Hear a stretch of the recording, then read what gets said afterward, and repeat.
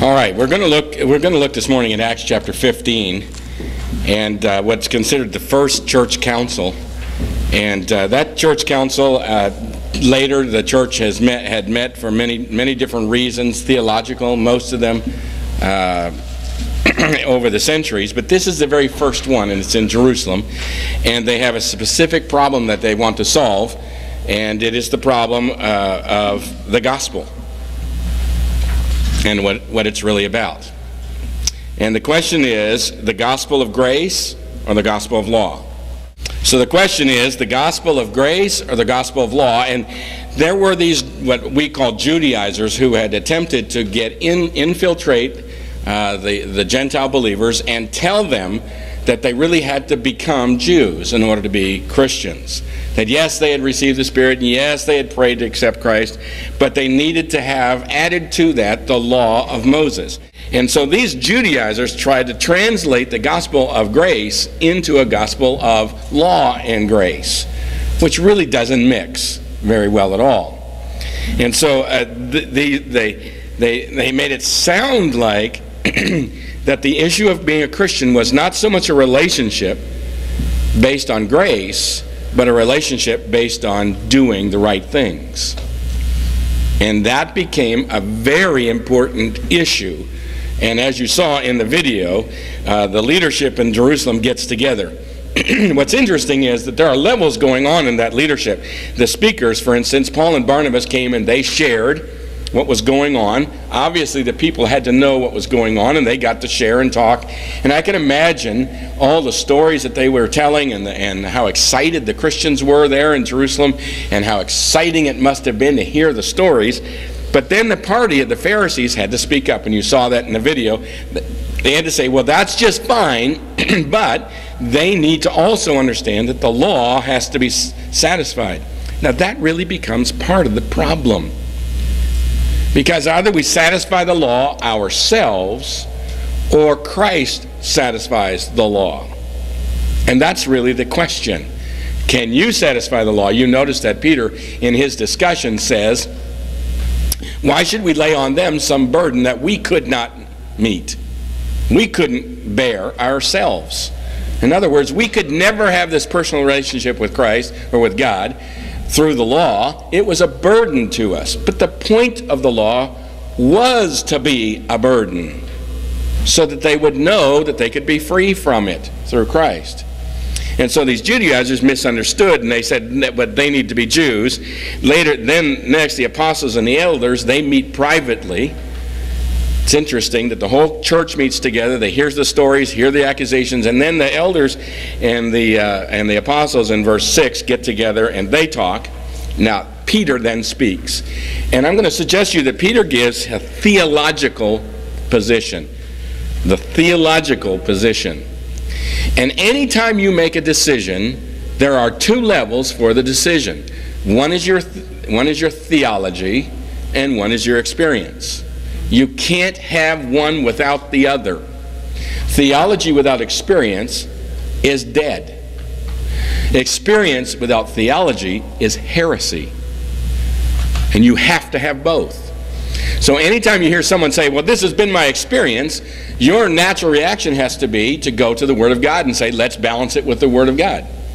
And then if someone says, well, this is my theology, you say, well, that's all right, but what's the experience? Maybe you don't understand the theology yet. Maybe it's not consistent with your experience. Or why isn't your experience consistent with the theology? And so both of those are important. So Peter speaks and gives his theological position. Then Paul and Barnabas, Paul does not give his theological position. He tells them his experience. He gives the experiential position. Now, I think that's important when you make decisions. What is the experience? What is the theological issue?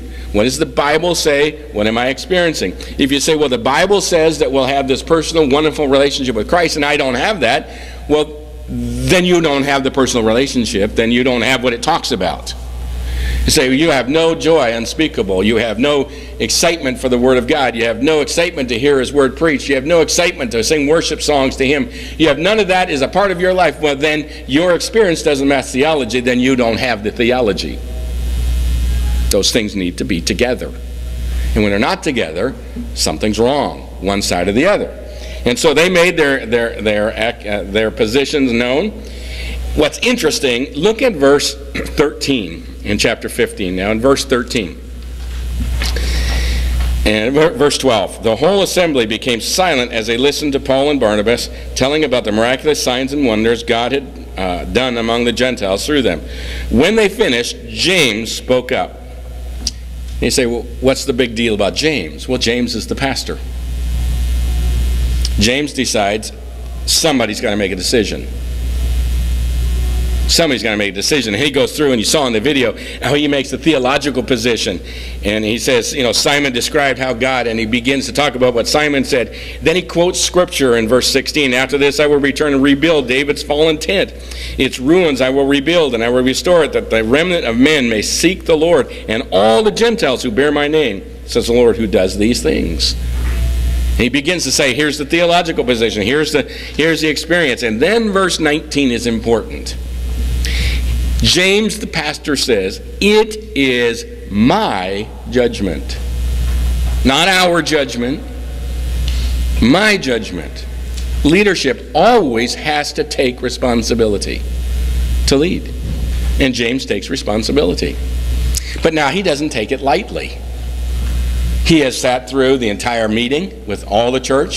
He sat through Paul and Barnabas' discussion. He listens to their point of view. He listens to the Judaizers and their point of view. He listens to the theological discussion by Peter. He's listening to the Spirit of God. He is listening to the Holy Spirit as the Holy Spirit is moving. You hear later, they say when they go to write their letter, he talks about how it seemed right to the Spirit and to us. Right to the Spirit and to us. So he's sensing the Spirit, he's listening to the arguments, and he says, now I've made a judgment. And that word judgment means I've made a decision based on information. And as a pastor, he decides, and he says, it's my judgment, therefore, that we should not make it difficult for the Gentiles who are turning to God. And you can imagine how Paul must have felt at that point, can't you? Yes! He's in the back going, yeah, made it. Right. He's got it right. They got it. They understand. What's interesting about Paul is that Paul had already gone back down to Jerusalem twice and talked to the disciples and talked to Peter explicitly about the gospel he was going to preach. And they had agreed with him. And he'd gone off. But for some people, it's never enough. They want what they want. And the Pharisees demanded what they wanted. And these Judaizers. Now the church is going to come out and they're going to make a statement, and the pastor says, it's my decision, I've decided this. Then, with recognizing the leadership of the Holy Spirit, listening to the testimony, listening to the theology of it, he decides, the church then says, yes, we agree. And they're all of one accord, they all agree. Now it doesn't say what the Judaizers did, does it? It's always difficult when you're on the wrong side. Isn't it? When there's a decision made. It's always hard. It's always hard to submit or to admit. It's always hard to submit to authority when it means you're wrong. You have to say you're wrong. Nobody likes to say I'm wrong. It's interesting how kids will fight to say anything but I was wrong. And we do too. As adults, don't want to admit it. Well, those Judaizers had to say, uh-oh. They had to get in or get out. They had to get in or get out. What's interesting when they begin to disagree is that they did express themselves without authority. They went up and said some things.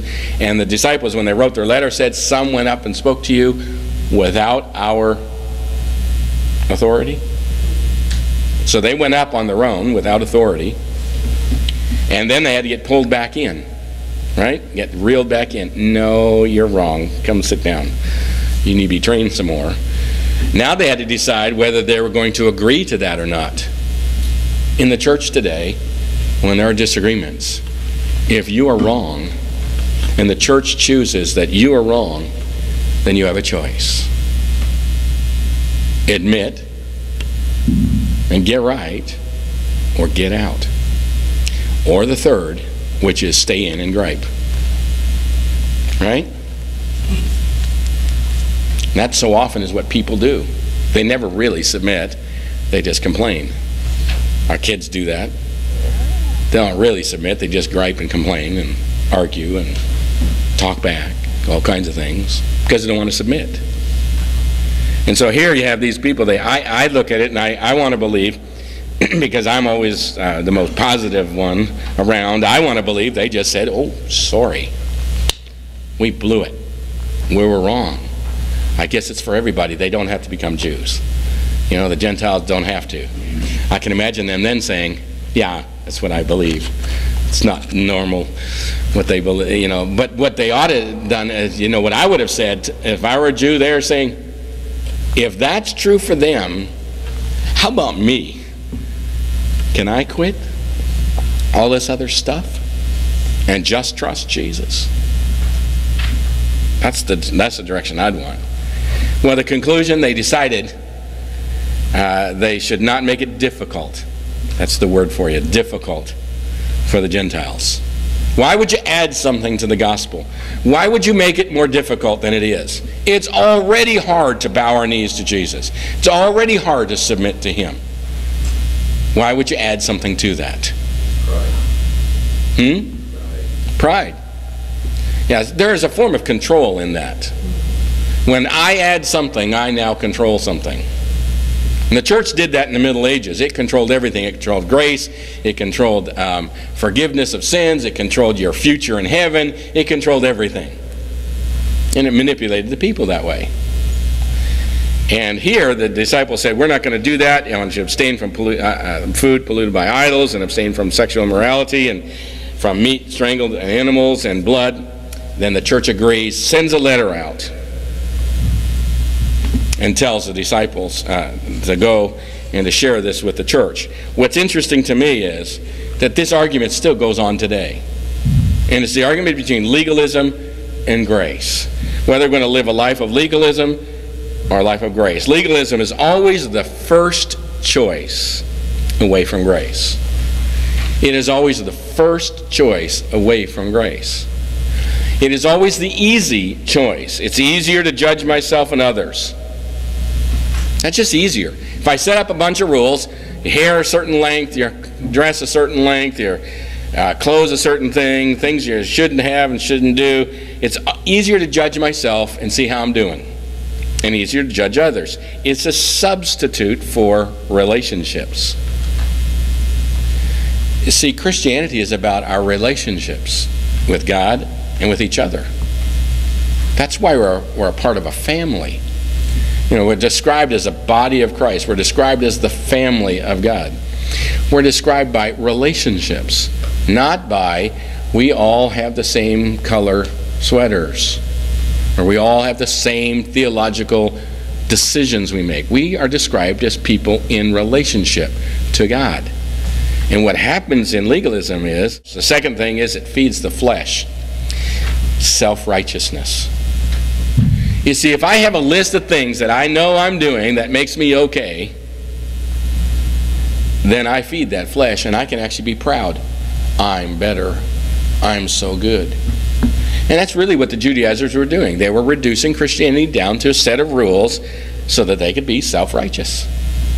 You see, when you became a Christian, you had nothing you gave God. Nothing. What did you give him that he needed? You know, and every time we have something, a relationship, it is generally based on need. I need, she needs, he needs, we need, therefore we got together. And we're in a relationship. But when it comes to God, he needed nothing. He needed nothing. And if he needed nothing, what does he get out of this? Well, what he gets out of this is a relationship. He wants but doesn't need. We, however, have the greatest need. And we don't even want it. He has the greatest want and no need.